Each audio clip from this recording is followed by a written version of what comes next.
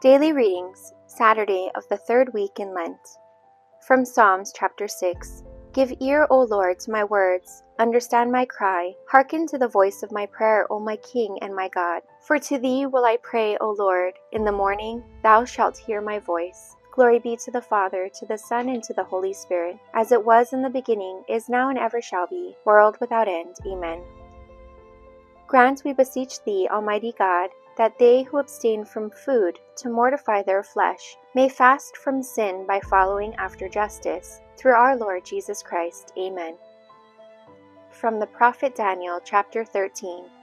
In those days there was a man who dwelt in Babylon, and his name was Joachim, and he took a wife whose name was Susanna, the daughter of Hilkiah, a very beautiful woman and one who feared God. For her parents, being just, had instructed their daughter according to the law of Moses. Now Joachim was very rich, and had an orchard near his house, and the Jews resorted to him because he was the most honorable of them all. Now there were two of the ancients of the people appointed judges that year, of whom the Lord said, Iniquity came out from Babylon, from the ancient judges that seemed to govern the people. These men frequented the house of Joachim, and all who had any matters of judgment came to them. And when the people departed away at noon, Susanna went in and walked in her husband's orchard. And the old men saw her going in every day and walking, and they were inflamed with lust towards her. And they perverted their own mind, and turned away their eyes that they might not look unto heaven, nor remember just judgments.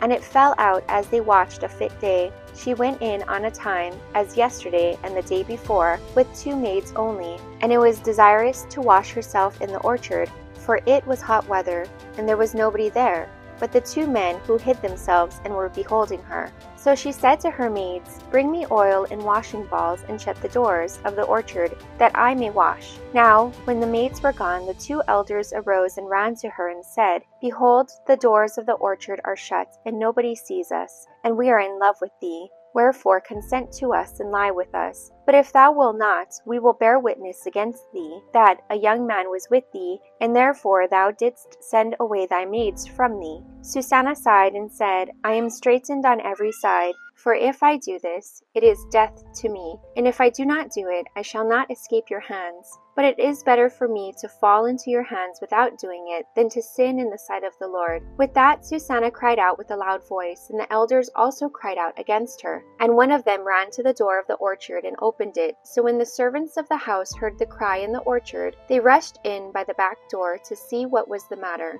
But after the old men had spoken, the servants were greatly ashamed, for never had there been any such word said of Susanna. And on the next day, when the people were come to Joachim, her husband, the two elders also came full of wicked device against Susanna, to put her to death. And they said before the people, Send to Susanna, daughter of Hilkiah, the wife of Joachim. And presently they sent. And she came with her parents and children and all her acquaintance. Therefore her friends and all her acquaintances wept. But the two elders, rising up in the midst of the people, laid their hands upon her head. And she, weeping, looked up to heaven, for her heart had confidence in the Lord. And the elders said, As we walked in the orchard alone, this woman came in with two maids, and shut the doors of the orchard, sent away the maids from her. Then a young man that was there hid came to her and lay with her. But we that were in the corner of the orchard, seeing this wickedness, ran up to them, and we saw them lie together. And him, indeed, we could not take, because he was stronger than us. And opening the doors, he leapt out. But having taken this woman, we asked who the young man was. But she would not tell us. Of this thing we are witnesses. The multitude believed them as being the elders and the judges of the people, and they condemned her to death. Then Susanna cried out with a loud voice and said, O eternal God, who knowest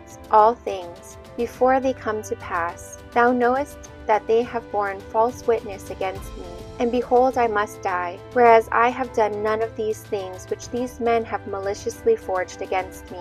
And the Lord heard her voice, and when she was led to be put to death, the Lord raised up the Holy Spirit of a young boy whose name was Daniel, and he cried out with a loud voice, I am clear from the blood of this woman. Then all the people, turning themselves towards him, said, What means this word that thou hast spoken? But he, standing in the midst of them, said, Are ye so foolish, ye children of Israel, that without examination or knowledge of truth you have condemned a daughter of Israel? Return to judgment, for they have borne false witness against her. So all the people turned again in haste. And Daniel said to them, Separate these two far from one another, and I will examine them. So when they were put asunder, one from the other, he called one of them and said to him, O thou that art grown old in evil days, now are thy sins come out, which thou hast committed before, in judging unjust judgments, oppressing the innocent, and letting the guilty to go free. Whereas the Lord saith, The innocent and the just thou shalt not kill. Now then, if thou sawest her,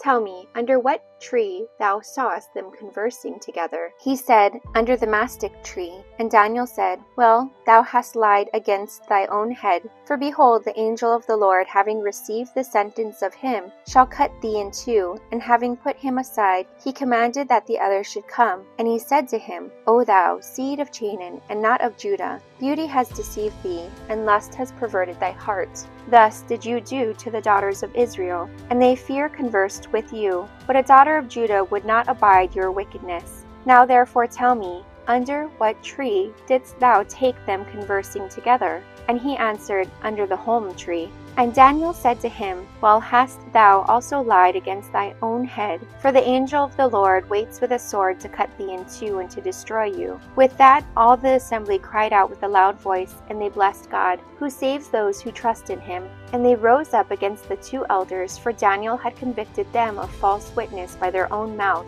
And they did to them as they had maliciously dealt against their neighbor, and they put them to death, and innocent blood was saved in that day. Thanks be to God.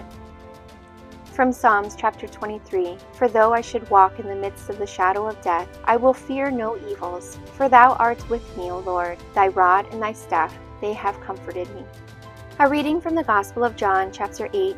At that time, Jesus went to the Mount of Olives, and at daybreak he came again into the temple, and all the people came to him, and sitting down he began to teach them. Now the scribes and Pharisees brought a woman caught in adultery, and setting her in the midst, said to him, Master, this woman has just now been caught in adultery, and in the law Moses commanded us to stone such persons. What therefore dost thou say? Now they were saying this to test him, in order that they might be able to accuse him. But Jesus, stooping down, began to write with his finger on the ground. But when they continued asking him, he raised himself and said to them, Let him who is without sin among you be the first to cast a stone at her. And again stooping down, he began to write on the ground. But hearing this, they went away one by one, beginning with the eldest. And Jesus remained alone, and the woman standing in the midst. And Jesus, raising himself, said to her, Woman, where are they? Has no one condemned thee? She said, No one, Lord. Then Jesus said, Neither will I condemn thee. Go thy way, and from now on sin no more.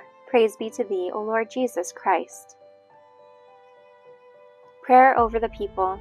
Let us pray. Bow down your heads before God. O Lord, stretch forth to thy faithful people the right hand of thy heavenly aid, that they may seek thee with their whole hearts, and deserve to obtain what they ask, through Christ our Lord. Amen.